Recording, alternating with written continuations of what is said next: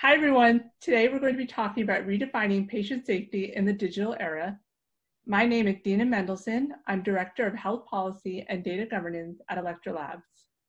And I'm Jen Goldsack. I'm the Executive Director of the Digital Medicine Society. When Diane Diller, a woman featured in a 2019 Washington Post news article, downloaded the pregnancy tracking app Ovia, she used it for much the same reason as the app's 10 million other viewers: to track her pregnancy and the health of her baby. She did not intend for that information to be shared with her employer, but that's exactly what happened. Think about what's involved with making a baby. Think about how you'd feel if your boss got the details.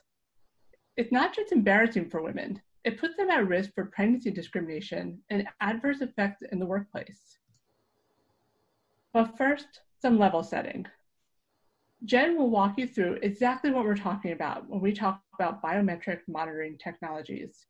She'll also explain why, despite a whole DEF CON talk designed to point out the safety risks of these products, we still believe that these technologies are critical for patient care and clinical research.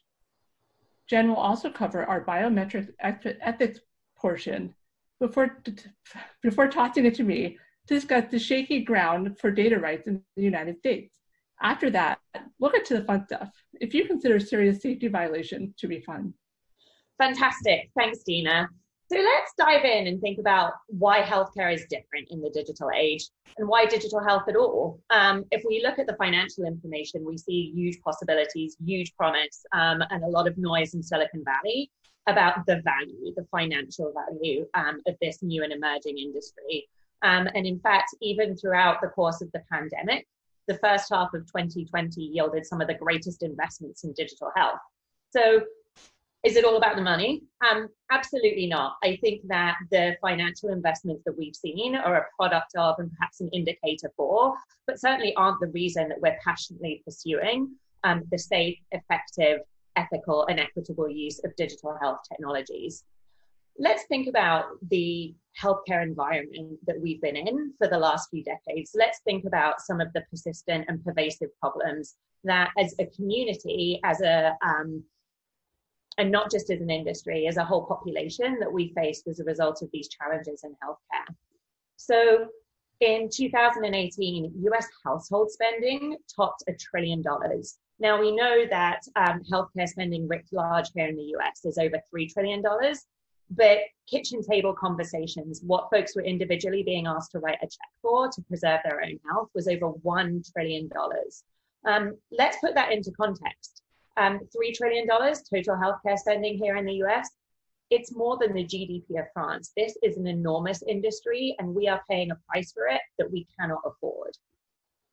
And despite all of this investment, our workforce here in the US is dying at higher rates than any other developed country. We're paying out of the nose for healthcare, and we are not getting high quality in return.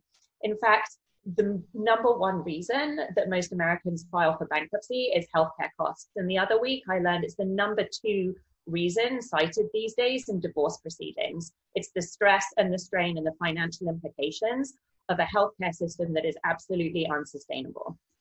And despite all of this, we still have these catastrophic diseases and illnesses that we are in no place to try and treat. There is not a single disease-modifying treatment available for Alzheimer's, and there's certainly no cure. Interestingly, for folks who don't know, the gold standard that we use in evaluating Alzheimer's, whether it's a loved one that you're helping get treatment for, or whether it's in a clinical trial setting, is a document called the ADAS-Cog. It's a 30-something page paper document that physicians fill out. It's a blunt instrument that's helping us preserve the status quo. And in the absence of technology, we're really going to struggle to make progress.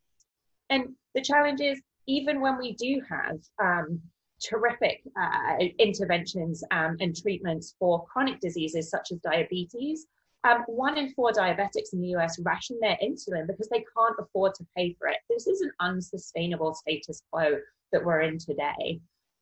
We have our warfighters coming home from service, and due to PTSD that we cannot treat when they're in rural areas, there's a really sort of terrible maldistribution of folks who can help them and the patients in need. our American heroes are dying for preventable reasons. And finally, even the clinicians who are at the front lines have suicide rates at the highest possible level. This is a system that is broken for absolutely everyone involved. And so I would say to you that we're not here to talk about technology today because it's cool. We're not here to talk about technology because there's a ton of money in it. We are passionate about the use of these technologies to try and solve these problems. They're not going to be a silver bullet, but we believe that they can make a difference.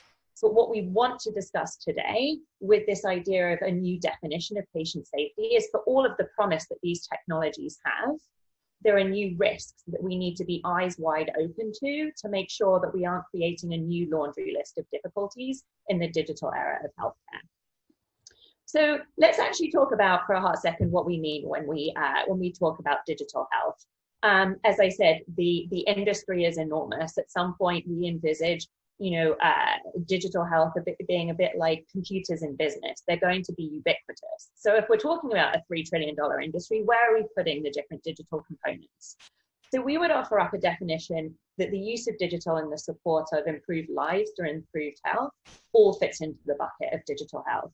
And that includes things like communications technologies, record keeping systems, so on and so forth.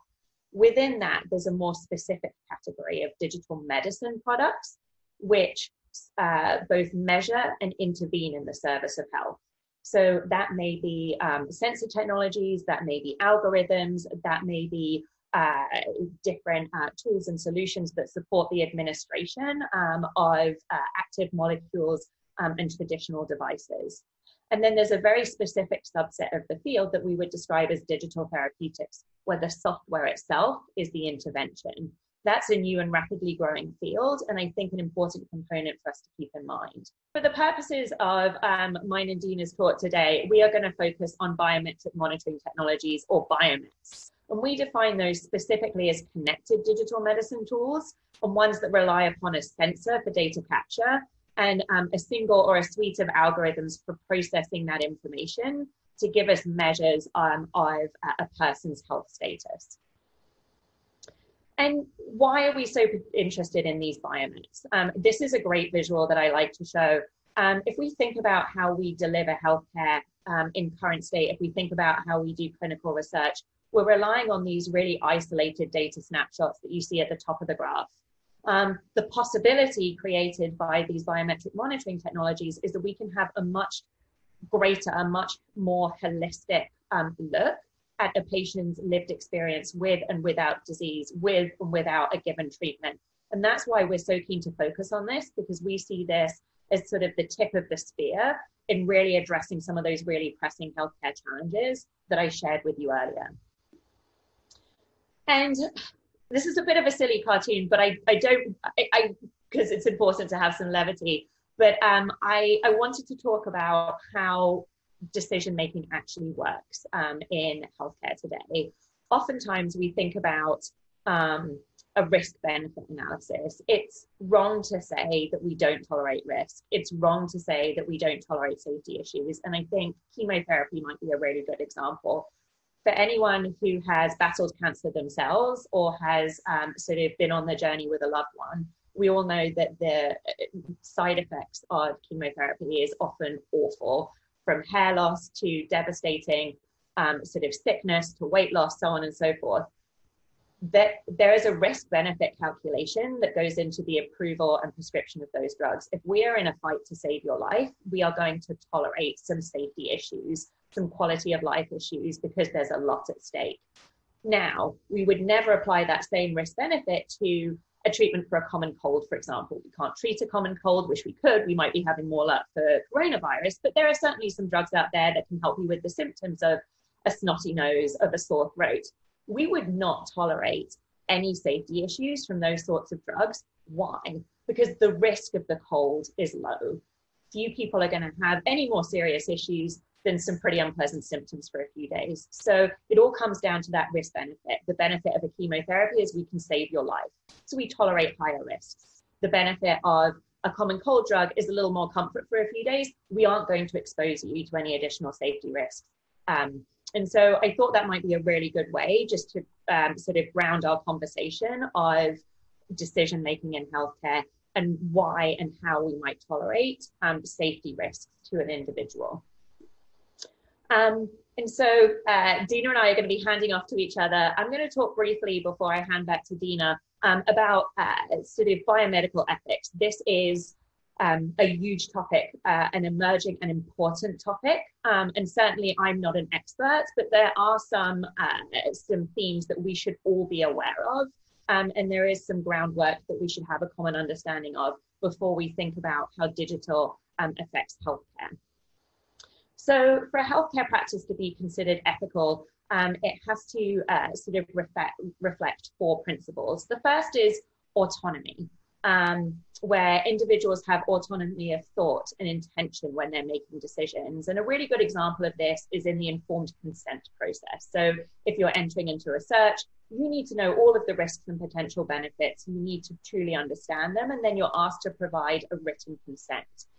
This is also the same for anyone who's had surgery, for example. You always have an informed consent before you go into surgery. You need to know the risks, and you need to knowingly opt in to participating in healthcare. Justice, I think, is really important. It helps us think about the burdens and benefits being distributed equally. So let's think about that in the context of digital. Let's think about if we start to implement the use of these biometric monitoring technologies, are we ensuring justice for folks who don't have access to broadband? Are we ensuring justice for folks who can't purchase them out of their own pockets? And then how about, when we start to do research using these things, if we find great outcomes using digital technologies, can those be broadly applied to the full population if we aren't able to get everyone access to these tools? Beneficence, which is a word I often stumble over, so I nailed it today. That's like a sort of net good, and a bit of a sore point for me right now, the intent of doing good for the individuals and populations involved. So for example, wear your mask during COVID. That is a nice move there. It's a pretty sensible no-brainer, in my opinion, at least. And then the last one, crikey, another one I often stumble over, non-maleficence. Doesn't harm the individual or others in society. And this goes back to that really important principle of harm in the context of benefit. This is never a black and white decision, and we always have to think about context. Again, there are some examples from COVID, I'm sure, sort of come quickly to mind for folks. And the way this is codified in the training of physicians, at least, is the Hippocratic Oath. So all graduating physicians swear the Hippocratic Oath when they finally get done with and declare victory on their passage through medical school. What's important to note about the Hippocratic Oath is it never actually says, but first do no harm. That is not present in the Hippocratic Oath. And I think I'm going to probably bore everyone, but it's really important. It comes back to this idea of risk benefit, and that's codified in the Hippocratic Oath. It's much closer to the ethical principles than it is first do no harm. And something we follow at the Digital Medicine Society, and something I know that Dena and I talk about often, is the great work done by Iron McCavalry. Members of this community have really thought carefully about the new risks associated with security when we're starting to use connected devices, either for monitoring or for healthcare intervention. And what we'll talk a little bit about today is if this community has extrapolated a vision for harm and a risk-benefit analysis to include security considerations, what are the other considerations that we need to be thinking about as we move into this digital era of healthcare? And with that, Dena, I'll hand it back to you. Thanks, Jen. I'm going to dive right into Health Policy 101, where we're going to start first by explaining the difference between privacy and data rights, so we don't lose anybody from the top. What we've always thought about as privacy tended to be something as a yes or no. Can you have this information? Yes, you can have it. No, you can't have it. But as we get further into data rights and data governance, we start to realize that the question isn't as much yes or no, but it's more about context and who. So when we talk about data rights as opposed to privacy, the choice to share or not to share our data is context specific and varies by the individual. A woman may feel comfortable having her reproductive health app share information with her partner or her healthcare provider. She probably won't feel comfortable having that information shared with her boss. Or maybe she will. Maybe that's something that should be up to her. And so that's why we're moving the conversation from one that uses the word privacy to one that's talking about data rights. As it is, our healthcare system has strong protections for patients' biospecimens like blood or glucose data, but protections are murkier when it comes to digital specimens. The same can be said of data created by health apps, fitness trackers, and all the other kinds of biomeds that we're talking about today. Now, as Jen said a bunch of times, and I'll reiterate, wearables, health apps, and in-home sensors offer great promise for affordable, accessible, equitable, high-quality care. But in the modern era, data rights have become a safety issue that extends beyond the body. The digital health information that folks generate may threaten both their health and their financial welfare.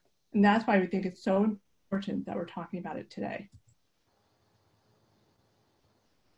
In the United States, legal protections are limited for data rights.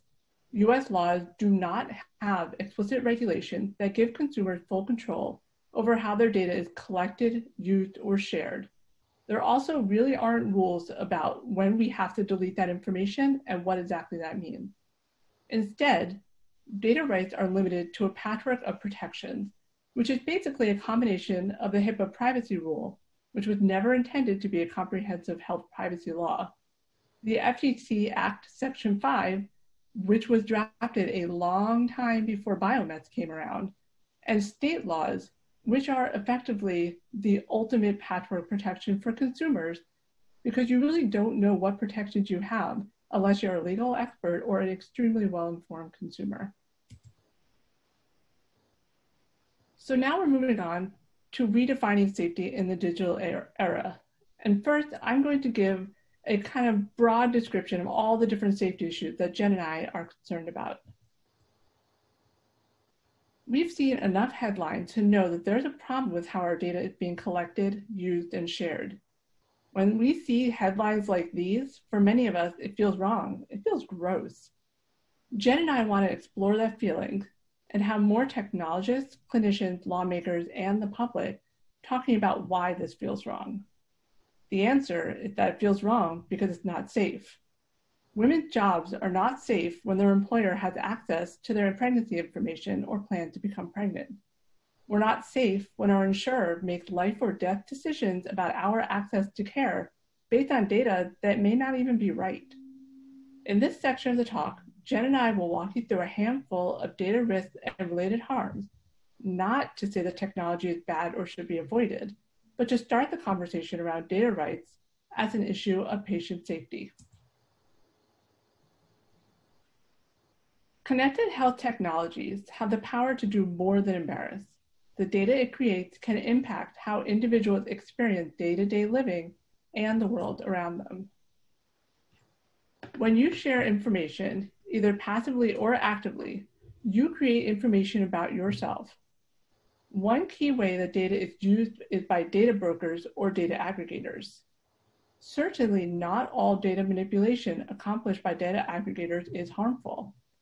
However, data packaged as a sort of health score can affect individuals' access to insurance, while the algorithms behind those scores are hidden and could include inaccurate information. Now, some of you may be thinking in your head that the Affordable Care Act means that these scores don't affect our access to insurance, but that's really only limited to health insurance. When you think about all the different ways that a person might want to financially protect themselves or their family, that includes life insurance, disability insurance, and long-term care insurance, to name a few. And all of those are allowed to use information created by these data aggregators. For decades, we've allowed insurers to determine our access to insurance based on genuine medical information. Now, assumptions based on unconsented data from opaque algorithms are changing how traditional underwriting is done, making it challenging for some to purchase insurance at a price that they can afford, or even being denied insurance at all. Aggregated data can also impact lending and housing decisions. Studies from the American University Center for Digital Democracy and the National Bureau of Economic Research both report that consumer health data can be combined by data aggregators and used to profile and discriminate in the context of employment, education, insurance, social services, criminal justice, and finance. Clinicians and researchers may not be aware of how digital data can result in discrimination in these areas. Neither may you. But this type of data manipulation can be done as a proxy to circumvent the U.S. Equal Credit Opportunities Act. And it's not something that's going to be done transparently. However, it happens. And that's a serious safety risk that we should all be aware of and consider. Additionally, geolocation information can be used for surveillance. Wearables that measure physical activity use technology that identify an individual's precise movements. While this data is rich information for legitimate use, it can also be used for surveillance. And this is particularly problematic for people of color who are disproportionately the subject of undisclosed surveillance, data collection, and monitoring. There's other ways, of course, that even well-intended technology can cause tangible harm to users. Have you ever had that trouble falling asleep, trying to relax into rest, and all you can think about is the fact that you can't fall asleep? You keep checking the clock, and you're still awake? Now imagine an insomniac using a sleep sensor to address sleep issues who, instead of getting helpful data and perhaps better rest, instead spends the night anxious and losing sleep over sleep data and ending up worse than they started. There's actually a term for this kind of harm. It's called orthosomnia, and I'm pretty excited I just pronounced it right. Technology can also cause clinical harm, known as iatrogenic harm. This type of injury can occur when errors in the data collection by biomeds goes unnoticed. And finally, I'll point out that the use of technology in a trial can inadvertently skew results. How participants are recruited over technology can be deeply problematic, as can be technology used as an incentive to participate in a trial. Similarly, deploying technology that cannot measure all participants with equal accuracy will skew data results, even if it appears as if there's an appropriate sample miss. And finally here, some people, including former president candidate Andrew Yang, think that solutions to tech companies profiting off of individual data and collecting and sharing it freely is to make that data cost something and give individuals a cut of the money. While that does play into the idea of data rights and giving individual control, this practice, which is commonly called this idea, which is commonly called digital dividends, for data rights like advocates like me, this amounts to pay for privacy. Survey after survey shows that consumers want more control over their private information, and they don't want their information monetized. Yet, ideas like this keep coming up. When digital dividends was on the docket in Oregon in 2019, and I was serving as Senior Policy Counsel for Consumer Reports, I wrote to lawmakers on behalf of Consumer Reports to explain why we opposed such a bill. In essence, data dividends turn the basic right of privacy into a luxury out of reach for lower income individuals. Further, those who sell their data would receive compensation for something that can't realistically be appraised or is lost fully reimbursed. Now I'm going to turn it to Jen, who can help us think more about the safety risks with data rights.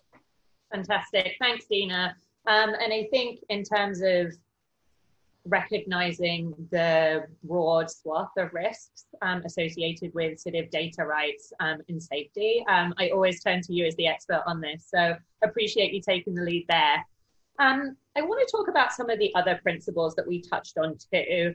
And I think a lot about equity and access. And I've got two graphs up here on the screen. They're a little small, so let me explain them to you. The one on the left is from the Dartmouth Atlas of Health. And this is an example of a specific health outcome. So red is good. In this case, that means that individuals with diabetes are actually getting the necessary vision screening to make sure that their diabetes doesn't actually lead to vision impairment and ultimately blindness. So we can see Up there in New England, they're doing a great job, and in certain areas of the Midwest. Green is where it's a dark green color is where that kind of screening is not happening at all. Individuals with diabetes are not getting high quality care. On the right-hand side, you can see a map of households without internet. And there it's the red color that's showing that there is not great internet access, and blue that there is. So let's think about, there's a really interesting new product on the market called the IDXDR, which is a tool that doesn't require a physician. It's a simple camera. It takes a picture of your retina and it looks to see whether diabetes patients are struggling with imminent risk to their vision. If we're relying on the internet to administer that, we can see that in New England already, they have great outcomes, and that's the place with some of the best internet. Yet, if you look at Texas, they're suffering with some really poor health outcomes, and most of those households don't have internet. So I come back to this idea of, are we going to use these digital tools to ameliorate some of the disparities in access to care, some of the disparities in health outcomes, or are we going to, unfortunately, widen that gap between the healthy and the sick, between the rich and the poor? That's something that we have to keep front of mind, and I would argue is a safety issue. We also intentionally, because otherwise I think it gets overwhelming very quickly, focused on biometrics. But I do want to draw attention to the fact that this digital era of health goes well beyond those remote monitoring technologies that rely on those either fixed point or wearable sensors. There's been instances of using sort of care decision tools that were actually incorporating bias into care outreach. There have been other instances where we're actually defining whole new tracks of data as being important to health. And I'll give you an example. There was this phenomenal study that was done by some researchers at Microsoft. 15% of pancreatic cancer patients can be identified by nothing more than their web searches.